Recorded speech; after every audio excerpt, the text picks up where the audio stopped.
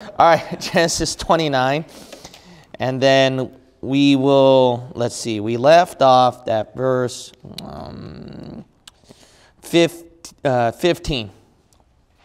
We left off at verse 15. Now remember, the goal of Genesis verse-by-verse Bible study is to understand each and every word. So literally, as I read the verse and explain every word, see if my explanation matches with the verse that you're reading. Because a lot of people will tell you the Bible is hard to understand, but what you're going to find out soon is, no, it's not difficult to understand. It is difficult at the beginning because it's foreign to you, the reading, the language, and etc. But once you get the gist of it down, then the common sense gist will unlock and you'll get the language and the reading. It's like reading when you go to law school class and you start reading law books, you think that it's overwhelming. But once you read so many of it, and get used to interpreting every word and paying attention to them and utilizing them for legal purposes, then it's going to unlock and you get to read fast, actually. But the Bible is obviously much more easy than law books. So see if my explanation matches with every single word in the verse, because I could be lying to you too. So you got to look at the book and see if it's true or false. Okay, let's go to Genesis 29. Let's get to work. We are in verse 15. And Laban said unto Jacob, because thou art my brother, shouldest thou therefore serve me for naught? So Laban, he says to Jacob, because you're my kin. So remember that language, brother, and we've seen that throughout the rest of Genesis 29, where it'll say father, brother, etc. All of this is referring to kinship. It doesn't technically mean that he is Laban's brother. Sometimes you would say that to a fellow person who's very close to you or is bonded close to you. Some families would say that to each other as well. You're my brother, or, you know, some people might use it more casually or slang, you know, you're my bro, something like that. So it's supposed to imply that kinship, especially within family. Because Jacob is Laban's kin, should Jacob serve Laban for nothing? So obviously not. If Jacob's going to serve or help out Laban in his home, he should get payment because he is his kin. Obviously, if Jacob's going to stay with Laban during that time, it's going to be common sense, since he's a grown adult, that he's going to have to work his way. But even though he's going to work his way, Laban insists, because you're my family, I'm not going to just give you nothing. I'm going to give you payment. So he says here, what shall thy wages be? So that's self-explanatory. What do you want for your salary? What do you want for your payment? And Laban had 2 daughters. The name of the elder was Leah, and the name of the younger was Rachel. So Laban, he had 2 daughters. It's self-explanatory. The older daughter is Leah. The younger daughter is Rachel. Leah was tender-eyed, but Rachel was beautiful and well-favored. So notice that contrast, but, okay? So meaning, so if we explain the second half, then we can understand the first half. So Rachel is supposed to be very beautiful, and she receives a lot of favoritism from people. That's a huge contrast, so it's very positive. Now, then it should be negative, the first side. Leah was tender-eyed. So a lot of people wonder, what does that mean, right? So if we are to give that contrast, one is it's definitely negative. So Leah was something in a negative sense, weaker in comparison to Rachel's beauty and favoritism. So then what should it be? So tender-eyed, when you look up that word tender throughout the Bible, tender, what it will show is that fragility, okay? So it's supposed to show a fragility to the eyes. So it could be in this sense. It could be that Leah's overall appearance gives that tender appearance, whereas Rachel to the eyes. So but Rachel has that favoritism and beauty. All right, she has that more of that, I guess you can say, forgive me for using this, but more of that powerful aura in comparison to Leah. It could either mean that way. So Leah was tender to the eyes, or it could be her own eyes itself. The only thing that could be mentioned about her is that her eyes are tender. But Rachel, in contrast, overall is beautiful and well-favored. Whereas Leah, the only thing about her is her tender eyes. That's it. In verse 18, and Jacob loved Rachel and said, I will serve thee 7 years for Rachel, thy younger daughter. So Jacob, he loves Rachel, and he wants her for himself. So he says, the wage is, let me work for you 7 years for Rachel, your younger daughter. And Laban said, it is better that I give her to thee than that I should give her to another man. So Laban answers, it's better that I give her to you than that I give Rachel to some other guy. Now, remember, as I'm explaining, look at the verse and see if the explanation matches every word, okay? I'm trying to concentrate on every word as I explain it. That way you can understand the reading. Let's see, I was right here. Abide with me. So Laban says to Jacob, so just stay here with me in the meantime. Verse 20, and Jacob served 7 years for Rachel, and they seemed unto him but a few days for the love he had to her. Now, how romantic, all right? How romantic. In other words, Jacob, he worked 7 years for Rachel, but during that 7 years, it only seemed to him just a few days, not 7 years long. It didn't seem that long to him. Why? Because of that incredible love that he had for her. Now, this one, there are Bible-believing teachers who tie this to end times, or they'll tie it to the tribulation. So there are some interesting things. But there is one thing that I can notice here, how we can tie this over. So if you go to 2 Corinthians chapter 4, 2 Corinthians chapter 4, you've heard the saying that Jesus is coming soon. In other words, the rapture should be very close. The end time should commence very soon. And Jesus will come for us quickly and take us home to heaven. Now, notice that the relationship of us and Jesus Christ matches very well with Jacob and Rachel. So, the relationship of love between a man and a woman, husband and wife, and the church is likened to the bride or the woman, the wife, and Jesus Christ is the husband or the groom. If our husband is going to come for us very soon, and if the coming is very soon, why is it 2,000 years long, right? So it seems like a very long time to us. So why would we say very soon, very soon? Now, there are several explanations to this, but I want to stick to the context of Genesis 29. So I'm just going to give that answer according to Genesis 29. So one of the explanations is because of the incredible love that we have for Jesus Christ. Now, the thing is, when we keep looking at the doom and gloom in this world, that's why it seems very, very long to you. So the rapture and the coming of Jesus Christ for His church should be very soon. But then when we concentrate on the evil of this world rather than Jesus Christ, then what happens is this. Then it seems like a very long time. And have you ever been in a waiting room where that's entirely negative? You don't like to wait. And they just every minute seems to pass by, and it just makes it worse when you look at a clock. It just seems to go even slower. So when you look at something painful, something you don't like, it's slower. But if you look at your love for Christ, and your love is so deep, life just goes by you, and then it only seems very few days. So notice what the Apostle Paul had. He had the right attention. In 2 Corinthians chapter 4, verse 17, he says, for our light affliction, which is but for a moment. So he says that our affliction is very light. It's not heavy. And then he says it's only a moment. It's not that long. But to us, it seems very heavy, and it seems like a very long time. And that's the problem with us Christians. We're very fleshly. But notice right here, worketh for us a far more exceeding and eternal weight of glory.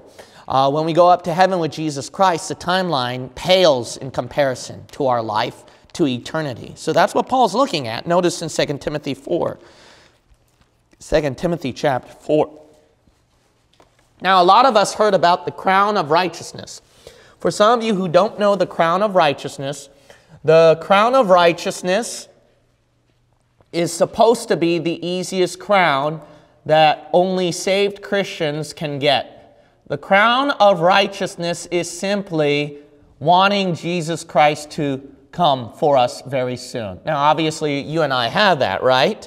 I mean, you and I, who would want to live in this God-forsaken world a minute longer and not go up to be with Jesus Christ, the one who died for you, and then streets of pure gold, no more depression, no more sorrow, no more pain. So this is supposed to be the easiest crown to get. But I wonder if it's as easy as we think. There is a way to lose this crown, and that is if you don't love His appearing. Now the thing is this, you have to love His appearing, not love the escape out of the pain. Now, you might recall Pastor Dennis Knowles' sermon, which is very, very eye-opening, is that he preached against us saying that, well, when we Bible believers want the rapture, it's not because you want to see Jesus. It's because you just want to get out of the pain. You want to get an escape card. You want to cop out. All right, so look at 2 Timothy chapter 4. Verse 8, henceforth there is laid up for me a crown of righteousness, which the Lord, the righteous judge, shall give me at that day, and not to me only, but unto all them also that love His appearing.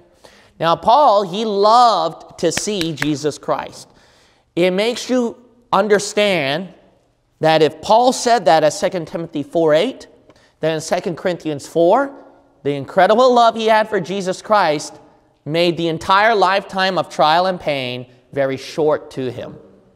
Now, if we had the same for Jesus Christ, it would be the same for us. Okay, let's go back. Genesis 29. Genesis 29. Now we're going to look at Genesis chapter 29 and verse 21. Genesis 29, 21. And Jacob said unto Laban, give me my wife, for my days are fulfilled. So Jacob says to Laban, all right, give me my wife. That's self-explanatory right there. Yeah. I fulfilled my days. I've accomplished them. I worked 7 years for your daughter, that I may go in unto her. So that phrase is very common in the Bible. When the Bible talks about marriage, in our minds, we're thinking about going through legal matters and a ceremony and then putting a ring. But in the Bible, when the Bible says married, which is why God is very strong against fornication, is that married is when flesh joins with flesh. That's automatically considered to be marriage. So when people say, no, I'm not married to the person, but then they commit fornication, that's a big sin. Why is that? The world doesn't see that as a big deal, but to God it is. Why? There's a reason. It's not just out of thin air. There's a reason. Because God views marriage as flesh joining flesh. But when you get flesh joining flesh, then a different flesh, then a different flesh, then another flesh, and then they divorce, basically, right? Because they don't go back to that person due to a new relationship, or just because, you know, somebody just got too drunk and, hey, they just had one night together or whatever. And then even in marriages, they're breaking apart and they allow, flings, or they'll say it's just a fling or something. No, it's not. So to God, he sees that as something very serious. So when you see language like this about when somebody is marrying someone and then there's a sexual reference, don't be surprised about that. So then that I may go in unto her, that's obviously a sexual combination right here, a sexual unity right here that Jacob's talking about. That's why the Bible says marriage bed, not just marriage. Okay. See that? So where do we get the idea marriage bed? Why do we use that today? Because that bed where the spouse is lying with the other spouse is considered marriage. It's considered marriage in God's eyes. Okay, anyways, I could go to tons of verses on that one, but we're not going to do that, okay? So we got to move along over here. Let's see, verse 22. And Laban gathered together all the men of the place and made a feast. So Laban, he gathers everybody together, the men of the area, and then he holds a feast for everybody, a party. And it came to pass in the evening that he took Leah his daughter and brought her to him. So it just so happened, that's what "and it came to pass" mean. That's a common phrase you notice in Genesis. So it just so happened that in that evening, so notice it's dark, Laban takes his own daughter Leah and brings Leah to Jacob. And he went in unto her. Notice right here that Jacob, he does sexually lie with Leah. Verse 24, and Laban gave unto his daughter Leah Zilpah his maid for a handmaid. So here's a side note. An additional note is that the author is writing, Laban also gave his daughter Leah a maid to be Leah's handmaid. And the name of that maid is Zilpah. And it came to pass that in the morning, so again, and it came to pass meaning, it just so happened that in the morning, so now this is bright light. Remember, it was dark before. Now this is bright light. Behold, it was Leah. Notice the wording of that. So in other words, it must have been quite a shock to Jacob. Like, lo and behold, what a shocking surprise. It was Leah. It wasn't Rachel. And he said to Laban, what is this that thou hast done unto me? So Jacob is upset at Laban. What's this that you've done to me? Now, a lot of you might be wondering, how can any fool not see that? Why was Jacob so blind to not see that? Now, I believe that there is an explanation in this passage. So go to Song of Solomon 5. Song of Solomon, chapter 5. It seems to be common, so I'm saying it seems, because I don't know 100%, but what I notice with other marriages, they seem to do this. But it seems like in biblical times, or during ancient times, there were people, when they do get married to each other, that the bride, she wears the veil, the covering. And then, as they join the marriage bed, it's dark at night, and at the same time, she still has her veil, her covering. So that might be the reason why. So we're going to look at Song of Solomon, chapter 5. Notice in verse 2. This is the bride speaking, okay? She's just getting married to her husband.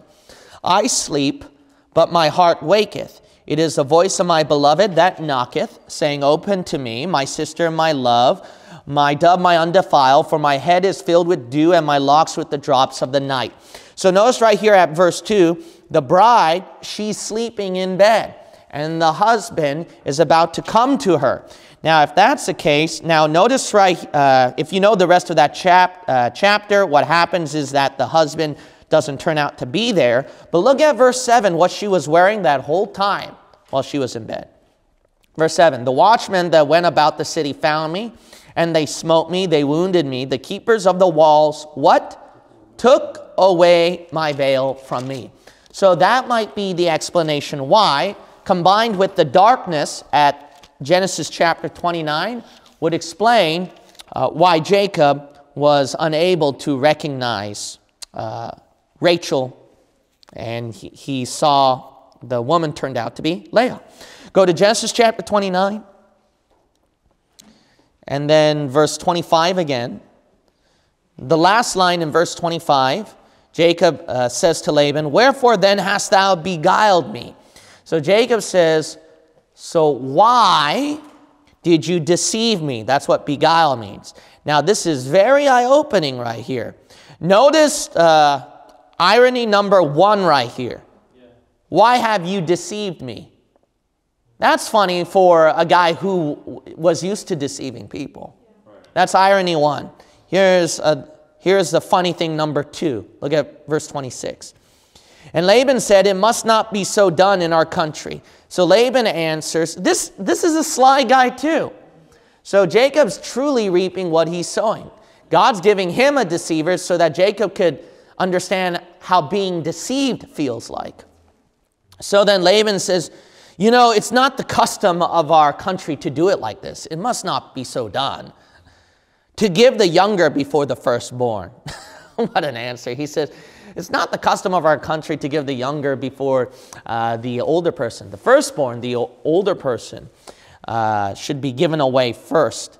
So Leah should be given first, then Rachel afterwards. That's Laban's excuse. Now that's a funny thing, number 2. Notice what's naturally done. The norm is that the right goes to the firstborn, not to the younger. Now, why is that? Can you imagine the Holy Spirit giving Jacob a huge kick? And then he feels that because what did he do? He stole the norm of the firstborn for himself with Esau. And then what happened was, now he gets that in return. Oh, it must not be so done. The Lord's way of handling things, of judging things, how he takes care of his children, you don't have to worry. He knows what he's doing. He knows what he's doing. He takes care of them. A lot of people wonder, you know, why do saved Christians think that they can get away with their sin? No, that's not true. If you are a child of God and God is supposed to be a good and just Father, he has to set you in place. And trust me, he will. Okay, another thing right here. Let's look at verse 27. Fulfill her week, and we will give thee this also for the service, which thou shalt serve with me yet 7 other years. Okay, so let me explain that. So Laban's saying, finish her, and this is likely Leah, her week. So then there seems to be like a timeline of the marriage, the wedding. It's not just one day. You know, it can go actually a week long or perhaps even longer. Let's look at the book of Judges. We're going to look at one example here.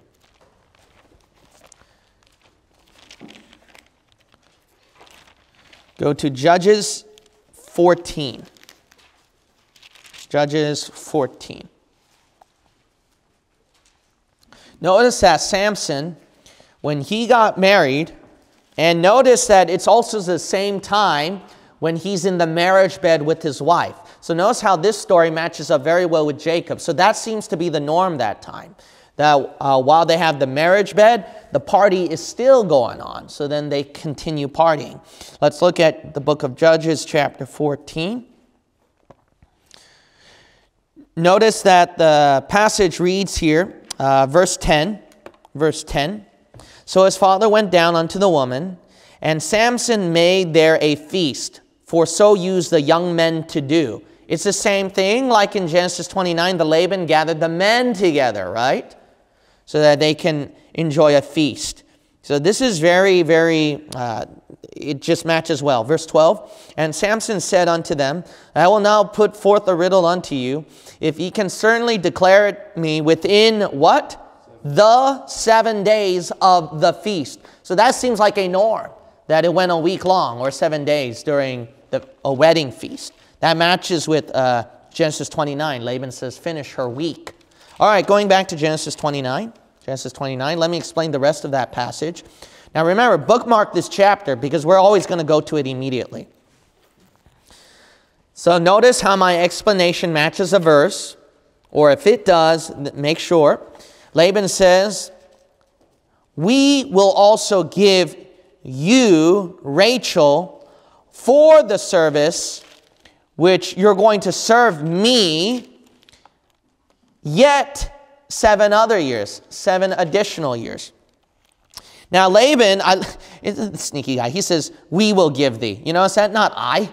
You know what he's trying to do? He's trying to put that blame in verse 26, you know. It must not be so done in our country. That sounds like your typical government, right? Yeah. Rather than any single politician saying, it's my fault and I'll, you know. No, it's like, I can't help it. There's a higher authority and no, let me carry you on through this channel. Especially when you give them a stinking phone call in this stinking liberal area, you know, and then you're trying to go by the legal proceedings and all that. Let me put you on hold. Or let me transfer you. No, I told you for 1,000 times. Labans. You got a bunch of Labans in this Bay Area. Liberal Labans, you know, that's perfect nickname. Liberal Laban, you know. Okay, anyways. Verse 28, all right. And Jacob did so, and fulfilled her week, and he gave him Rachel his daughter to wife also. So Jacob, he did so. So that's self-explanatory. So he fulfills the week. That's the idea. So he fulfills Leah's week, and then Laban, let's see right here. Jacob did so and fulfilled her week, and he gave him Rachel his daughter to wife also. So then after the week is fulfilled with Leah, Laban gives Rachel his daughter for Jacob to marry her, and so that she can become his wife as well. Verse 29, and Laban gave to Rachel his daughter Bilhah, his handmaid, to be her maid. Same thing what Laban does to Leah. Laban gives to Rachel, his own daughter, his own handmaid, named Bilhah. And Bilhah becomes Rachel's maid. Verse 30, and he went in also unto Rachel, and he loved also Rachel more than Leah. Now notice right here that Jacob, he not only goes to bed with Leah, but he also goes to Rachel. And notice right here, he loved also Rachel. So then it seems like that there is some kind of love toward Leah. Now that's going to be important because I'm going to show you something eye-opening later on. Okay? So it seems like that Jacob does love Leah. Because it says love also, right? It says love also. So then if he also loves Rachel, that means he loves Leah. If that's the case, then notice right here, it says the last part of verse 30, more than Leah. Notice this, the other part says more than Leah. So even though he loves Leah, he loves Rachel more. So it's more on Rachel.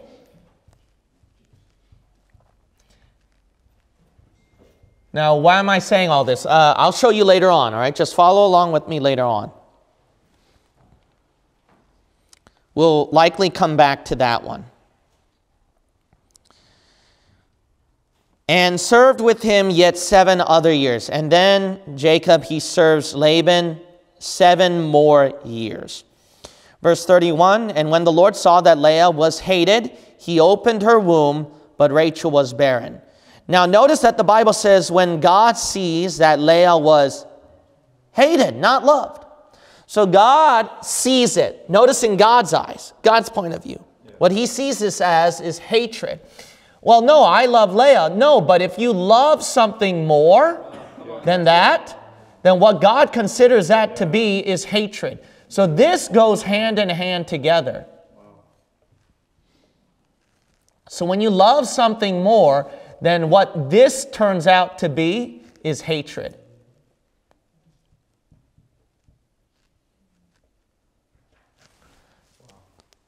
Now, this will be eye-opening to what God talks about, that no man can serve 2 masters. You either hate the one and love the other. Hold to the one, despise the other. What does the next part of that verse say? Do you recall? Ye cannot serve God and mammon. Now, if you know that passage, it talks about that you can only love one. You cannot love 2 things. But Christians nowadays, they always make the excuse that, no, I can love God and love the world. So go to Matthew chapter 6, verse 24. Matthew chapter 6, verse 24. A lot of people don't understand that. If there's something you love more, then God considers that as hatred. God considers that as hatred. And if you don't believe me, trust me, you will when I give this next argument, okay? But let's go to Matthew chapter 6 first, and then I'll give the other argument. Go to Matthew chapter 6. And then verse 24. The Bible says, no man can serve 2 masters, for either he will hate the one and love the other, or else he will hold to the one and despise the other. Ye cannot serve God and mammon. So you can't sin while being on God's side, while serving God. You can't do both. You have to choose one or the other. And God says you can't, you have to love one or you have to hate the other. It's not I love both. No, let's be honest, okay? So to you, you do love, all right? You do love Leah, but there's something more you love. You love Rachel. And automatically that's considered as Leah, who you love, is actually the person you hate. Go back to Genesis 29. And then you're going to understand more. I'm going to give that other argument later, which will be very convincing. Go to Genesis chapter 29.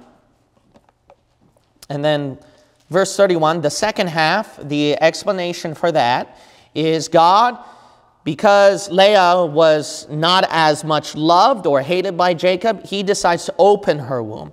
So then Leah brings forth children. But then he has Rachel barren, so Rachel does not bring forth children.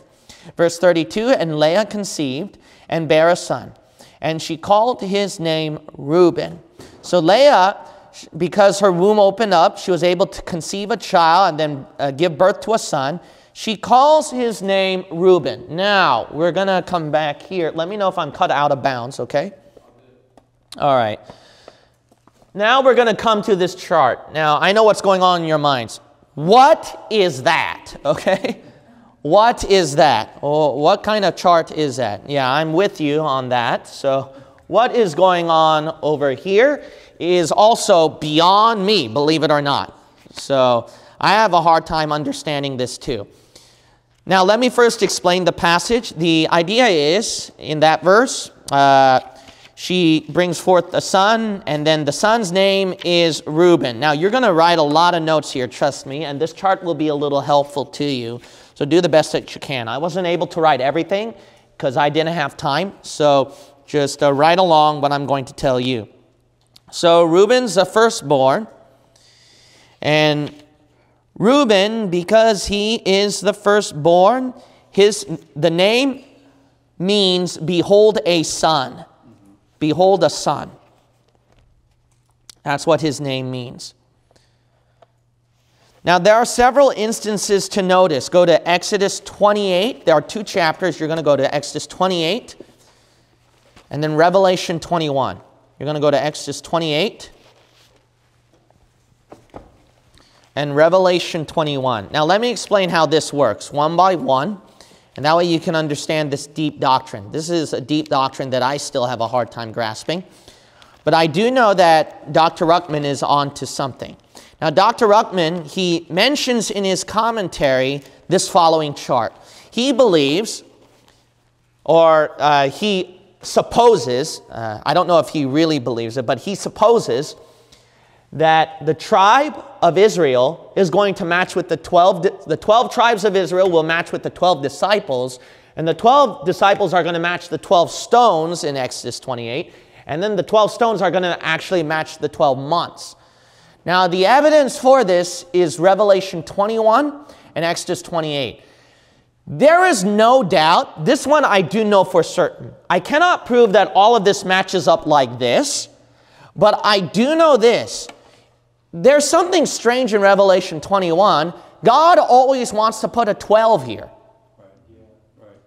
He could have just done 7, 8, 9, but then he keeps saying 12 this, and then 12 this, and then 12 this. You know what he did? He did 12 stones. He did 12 tribes of Israel, 12 disciples, and 12 months in that New Jerusalem. Now, that's beyond me. So there's something going on here. That's all I know. That one I know for a fact. There's something going on with this, but I don't know if they all connect like that, okay? But there is something going on. Let's go to Revelation chapter 21 first. The Bible says in verse 12, and had a wall great and high, and had 12 gates, and the gates 12 angels, and names written thereon, which are the names of the what? 12 tribes of Israel. And then notice that this New Jerusalem, this city, also has in verse 14, and the wall of the city had 12 foundations. And the names of the what? 12 apostles. Beyond me. And then verse 19 through 21, you see that? You know how many stones there are? 12. 12. Verse 19 through 20, excuse me. Verse 19 through 20. That's 12 stones. Then go to Revelation 22. Revelation 22 and verse 2. Revelation 22, verse 2. In the midst of the street of it, and on either side of the river, was there the tree of life, which bare 12 manner of fruits, and yielded her fruit every month. Wow. That's why there are 12 months within a year. Mm-hmm. See that? Because God, that's why he made 12 fruits, to match with every month in the year. Wow. So that it can go annually. So for some weird reason, God likes to make his New Jerusalem 12, 12, 12, 12, 12. So there's something within his personality that he likes that. And then why he wants to connect it all together. So that's why this is, as a matter of fact, truth, that all these four are going to be important. Also, isn't it interesting, some people will talk about birthstones, and then the astrology people, they'll match it with the 12 signs, with the months, and then even with some of the names of the stones itself, which is very weird. So there's something going on. There's something going on. Even other spirits besides God's Holy Spirit, other spirits out there in astrology, occult, and the spirit world, they know there's something going on. There's something going on with that. I just can't put my finger on that. Maybe one day I'll do a study on 12, okay? Brother Sean, thank you. All right, Exodus chapter 29. And then we'll look, let's see, in Exodus 28, I said, excuse me, not 29, okay? Exodus 28. You know, I think I said that at my Revelation commentary too. I pointed him out to do a study on that too. I don't know why. All right. Yeah, 13 you can handle. All right. Exodus chapter 28. Now, notice right here, this is very odd how God would do this. Now, in verse 17 through 21, the Bible shows 12 stones. And these 12 stones have to match with the 12 tribes of Israel in verse 21. So they make this breastplate. You notice that right there? So then when they make this breastplate and then each different stone, they make sure that it matches with the 12 tribes of Israel.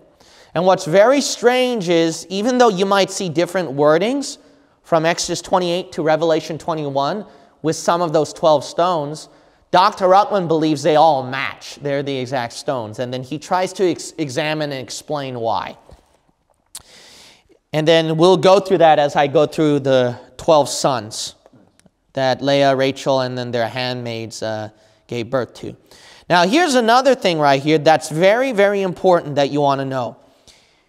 With these 12 stones, Dr. Ruckman, how he makes this sequence. Now, this is the important part you want to hear, okay? Why Dr. Ruckman sequences it like this and how he matches it up like this is because of verse, let's see right here. He puts it at verse 9. He goes accordingly to verse 9. And thou shalt take 2 onyx stones and grave on them the names of the children of Israel. Okay, so here's another garment or material, decoration that God wants them to make. He wants them to make 2 onyx stones and then put the names of the children of Israel on these 2 onyx stones. But look at this, verse 10. How he wants these names engraved is as follows. 6 of their names on one stone and the other 6 names on the rest of the other stone. Okay, you're going to put names, but notice God doesn't want it randomly. He says right here in the last part of verse 10, what? According to their birth. If God started the decoration of stones as according to their birth, then when he gives instructions on other stones with the names, what do you think the engraver is going to do? He's probably going to say what God would like it to be done is according to their birth then. So that's how Dr. Ruckman did it. How Dr. Ruckman did it is he goes by according to their birth. So we get the clue right here with the tribe matching the month. That's how he does it. He goes by the tribe according to the month. and then you can get the name of each son to match with each name of the tribe to match with each name of the month. Now, if the idea is this, that how we can get the tribes to match the disciple is as follows. Usually when tribes are mentioned, or when God gives a list of a group, he goes by in order, right? So then when he does it by in order, he just doesn't start out with, like for the disciples, Judas Iscariot, then Peter, James, and John. It's just a very negative thing. He puts Judas Iscariot last, all right, for some good reason. But Peter, he puts on top, okay? Now, the thing is this. When people give this list of names for a reason in sequence, when God does that, the Holy Spirit does that, when Jesus does that, and the writings point that out, here's the idea. This group, we go by this group. This is the foundation why we can match the other stuff, okay? The stones we can match with Exodus 28. So we got that one. How we can have the disciples match up is, again, this is the foundation. If the 12 tribes are named in sequence, then when God gives the names of the disciples in sequence, then we can see that they would match. Now, again, I say that all of this is just a possibility, okay? The only thing that's factual to me is that these four, they have some significance to God. That's all I know. And that some birthday is somehow connected to that. That's all. Those are the only two factual things. All of this rest of the specifics that I'm connecting, it's a possibility. This seems to make the most sense from what I can gather. Okay, if that's the case, then let's go back here with Reuben again. Okay, go back to Genesis. Let's go back to Genesis. And then let's see how this would follow. Because I'm going to be reading his commentary. It's going to take me some time to find some clues. So y'all bear with me, all right? So Reuben, he's going to match, let's see right here. I don't know why I put topaz. He should be sardius, actually. So it's going to be a sardius stone. His will be a sardius stone. I don't know why I put topaz right here. Okay, I see. I mixed it up. Topaz is right here.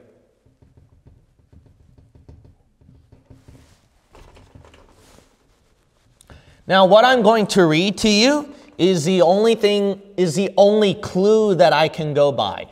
So if there are some things that you find to be inconsistent or you're not sure, hey, I totally understand, okay? But I'm just trying to give you the best clue that I can. So I'm just going to read, and then you just take as much as you can, all right? And then later on, the Holy Spirit will show you more and more. Usually one thing I learned is when you come to deep information, to not make a conclusion quickly, because that's very premature, all right? That's very immature. What you have to do is just let it sink in, okay? University students have always done that anyway. Don't tell me you understand everything that you read. A lot of times you just go by the answer because it just says that, okay, to get an A. All right, now, you don't know every reason why. But there are just some things you take by faith. Isn't that interesting? Yeah. There are some things you just take by faith. For fallible human beings and scientists who've admitted we can make mistakes. The past 2 years was evidence that scientists have admitted 50,000 times, well, we didn't know about this new information before, so that's why, so the past 2 years was evidence of that. So if you can do that with university, you can do that with the Bible. If you can do that with fallible scientists, you can do that with an infallible God, okay? Yeah. All right, so just do that with this information. Let's see right here. Dr. Ruckman writes that his stone would be a sardius or sardine stone. Dr. Ruckman says this is the sixth foundation of New Jerusalem. Now, if it's the sixth foundation in New Jerusalem, Dr. Ruckman also says Reuben would match Peter in the divisions of 12.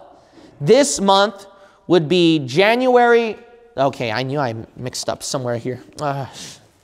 This month would be January for the Gentile and March to April for the Jew.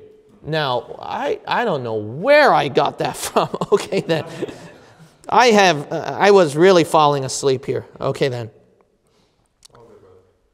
Wow. I don't know where I wrote that. This must be Judas Iscariot's stone or something. I don't know. I don't know where that came from. Okay. January. Because why does Dr. Ruttman distinguish Gentile and Jew? Because everyone knows that calendars, Jewish calendars, are different from today's calendars. So today's calendars are actually the Gentiles' calendar. So the Gentiles' calendar is January. The Jewish calendar would be March to April. Did it get all of that? All right, then. Continuing onward right here. Let's see. If it matches, so Dr. Ruttman says this, but if it matches the foundation of New Jerusalem, then it would be June for the Gentile, August, September for the Jew. No, I'm not going to write it out, all right? It's too much work. I'm not going to write it out for you. Just write it, whatever I read. So Dr. Ruttman, remember, he's either going by the sequence of the tribes, okay, the birth, but then he's also wondering if it's going to go by the foundation of New Jerusalem. Because the New Jerusalem, when it has those 12 foundations, he goes by the stones that match the sequence of the foundations in Revelation 21 when you read that. So he's wondering if it's going by the foundations of New Jerusalem or according to the birthdays, the birth. And that's going to match up with Exodus 28. It goes in sequence, okay, by their birthdays. Anyways, let's continuing on. Now, Leah, she continues at the next part of verse 32. This gives the other argument here. For she said, surely the Lord hath looked upon my affliction. Now, therefore, will my husband love me? So Leah, she says, why she called his name Reuben, behold a son, is because she said, it's for a fact God looked at my pain. So now, because I brought forth a son, my husband will now love me. Notice she felt hated. Now, even if you don't think, no, I love you, honey. No, your wife ain't going to think so.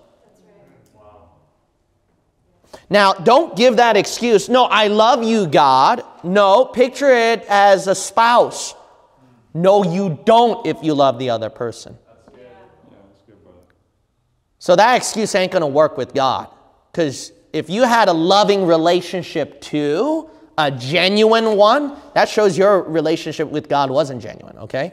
But if you had a genuine loving relationship, you do know this. If the person loves somebody else, and says, but I love you too, then you're going to go, no, you hate me.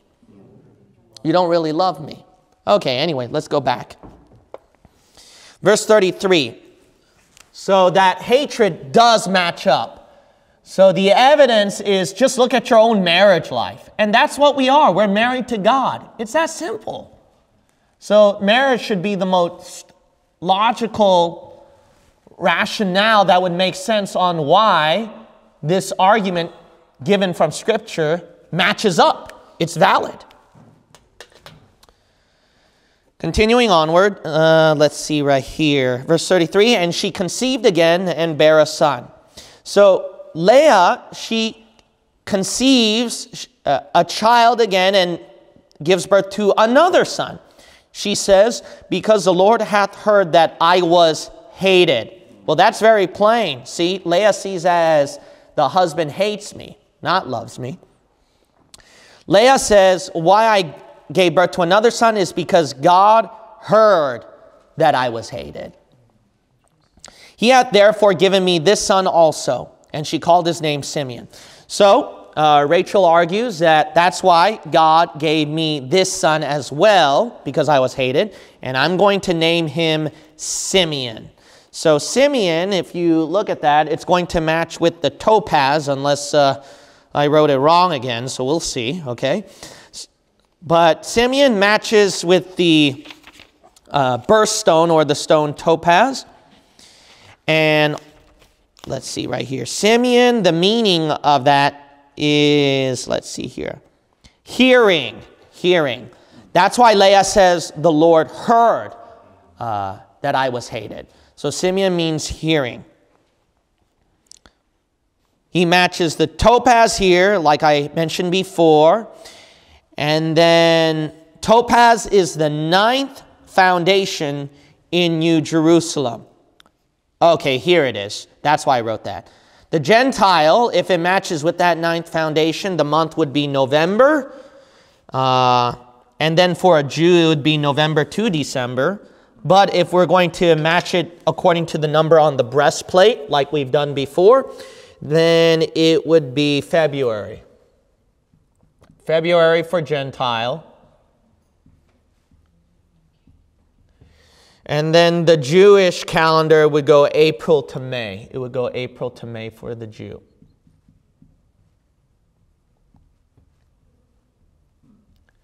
All right, did it get all of that? All right, and then let's see. The next disciple, Peter, I think it's Andrew, but I'm not sure. I'm not going to take the chance. I don't want to write something wrong. Okay. I think Dr. Upman forgets to write the disciple's name over here, but it should be Andrew, unless I'm wrong. Okay, let's continue on. Levi is the next person. In verse 34, and she conceived again and bare a son. So Leah conceives again. So God's taking care of those who are hated. He knows that Leah received an unfair deal, that this should be Jacob's problem and Laban's problem. But then God, he takes care of Leah, gives one of the greatest joys to mothers is a child. So she conceives again, brings forth a son, and said, now this time will my husband be joined unto me, because I have borne him 3 sons. So Leah saying, now this time, because I gave birth to 3 sons, my husband will join with me. Well, that's very sad. It shows that Jacob was neglecting her. The next part, therefore was his name called Levi. So that's why his name is Levi. Levi means to join. Levi means to join. And then over here, Levi would match the carbuncle. He would match the carbuncle. And then Dr. Upman says, we therefore have only one alternative in matching it with a month. It would be March for a Gentile, and then May to June for a Jew.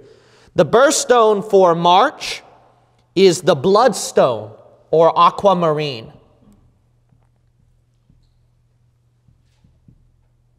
Aquamarine or bloodstone.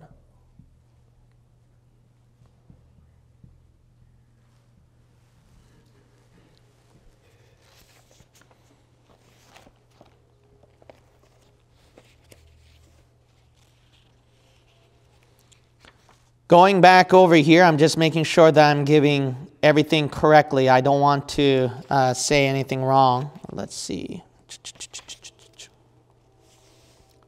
Dr. Upman writes, the breastplate stones would match the lists in Numbers 1 through 15, or chapter 1, verse 20 through 43, or 2, or 7, or 10, or Numbers 13, 26, or 34. In which case they will not match the list in Genesis 29. We are here matching the breastplate stones with the order of Genesis 29. The carbuncle is found in Isaiah 54, verse 12, Isaiah 54, verse 12, and Exodus 39, 10. All right, the next son. Verse 35. And she conceived again and bare a son. That's self-explanatory, so I'm not going to explain that again. I explained that phrase before. And she said, now will I praise the Lord. Therefore she called his name Judah and left bearing. So she gives birth to a 4th son. So now she said, because of this, I'm going to praise God. Thank you, Lord, so much. So she calls his name Judah, and now she stops bearing seed. Boy, you got to realize that Rachel's really upset. Rachel's really upset after that. Finally, you stop bringing forth children. You know, that's what the idea goes. Judah, yes, it means praise. That's why his name was given as such, because Leah was praising the Lord for an abundance of children. Oh, excuse me, this is a stone, not the name. All right, so Judah means praise. His stone would be an emerald. That's what Dr. Ruckman says. His stone would be an emerald. But I put emerald right here, so let me see right here. His stone would be an emerald. All right, I'll just write it.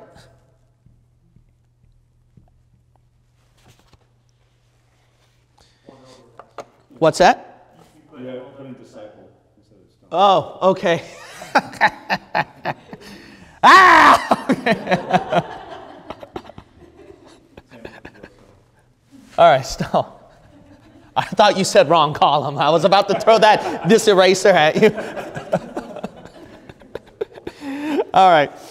His stone would be an emerald. And then Dr. Ruckman writes here, for Judah is the fourth son, which the fourth stone that matches the fourth foundation. Now that's quite a coincidence. So seems like the foundation matches up. The emerald, the bright green stone, is found in the fourth foundation of New Jerusalem. If the number is that of the foundation, then the Gentile month would be April, and the Jewish month would be June to July. This time, the same thing holds for the stone number as the foundation number. So let's put him with April for Gentile. And then June to July for the Jewish calendar.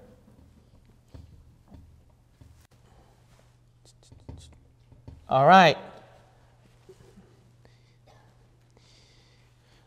Now, Dr. Ruckman says this, which is pretty interesting. One could liken him to Paul because of that special favoritism. But technically, Paul is the 13th apostle, one outside of the 12. Philip is the fourth in the two listings of the apostles. But there are three lists, so that's what Dr. Ruckman says. Again, complicating the system. It would take a mathematical genius of greater caliber than Einstein to work out the format as it is revealed in Scripture. But since men of Einstein's mental abilities very rarely have the humility or the common sense necessary to be saved or to find the truth, the divine astrological Ouija board will probably remain hidden until after the rapture. That's what he complains. So he's just ranting over here. We'll put him then with Philip maybe. Okay, we'll put him with Philip. This is disciple. Then this aquamarine. How did I put carbuncle right here? This is so... Okay, I'm even getting confused.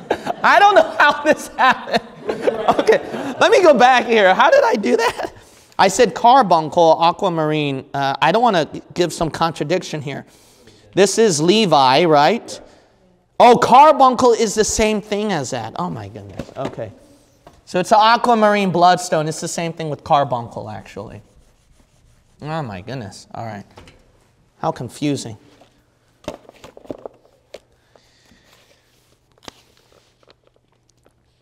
Okay. Let's see over here. He doesn't give the names of the disciples of these two individuals to my knowledge. So you're going to have to look up the lists yourself of the disciples and then see which one would match the best with them. Now let's go to the next chapter.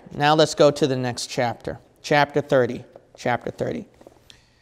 Oh, it's time. Okay, sorry. All right, we didn't come to the most interesting person. Dan. And I don't think he's emerald, so I'll erase that. But we'll come to him later. Dan could be that lineage where the Antichrist comes out. I'll explain later, okay? All right, next Genesis study. Not today. Not today. Let's close with a word of prayer.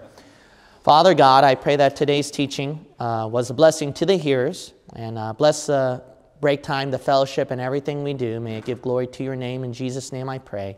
Amen. Amen.